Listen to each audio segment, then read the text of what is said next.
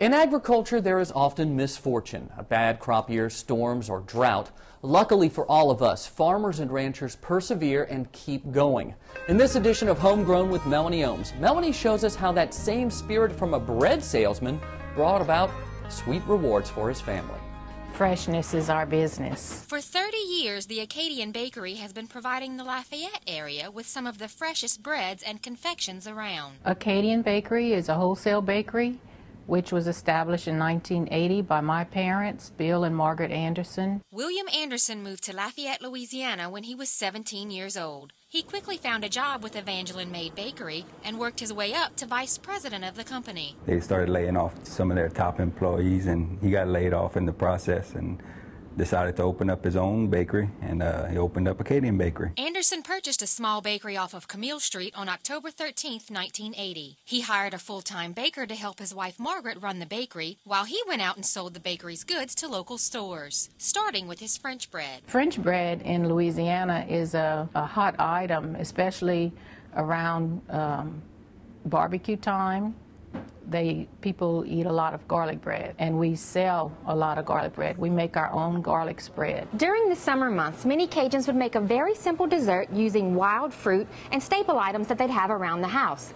One day, Margaret decided to make these Cajun sweet dough pies that her grandmother used to make when she was a child. It was a summer ritual for my family to eat the blackberry and fig sweet dough pies. So she said, let me bake some of those and we'll put them in the store and see how they sell. Well, within 2 hours after they delivered a load of pies, they were out. Eventually, demand for these pies grew to a point where the process went from making the pies by hand and filling them with a spoon to now having almost a fully automated production. Our pie is not a fried pie, it's a baked pie. And it's not made with a pastry crust, it's made with a cake.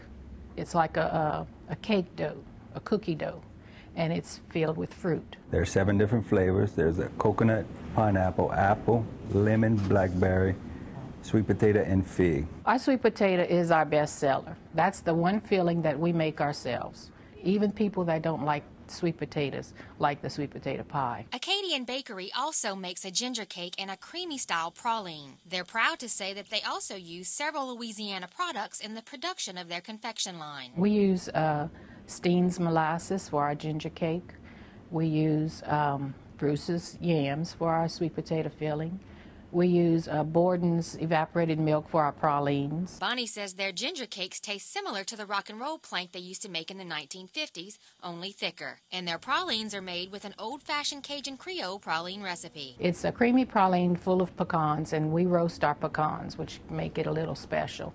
Gives it a special taste. Bill Anderson retired in 2005 and passed ownership of the bakery to his grandson, Anthony Broussard, making it family-owned and operated since opening. We provide a unique product, especially with the sweet dough pies, because there's no one else, I don't think there's anyone else in the country that makes a pie like the Cajun sweet dough pie. And it's a family recipe that local Cajuns have been enjoying for more than 100 years. From Lafayette, I'm Melanie Ohmes for This Week in Louisiana Agriculture.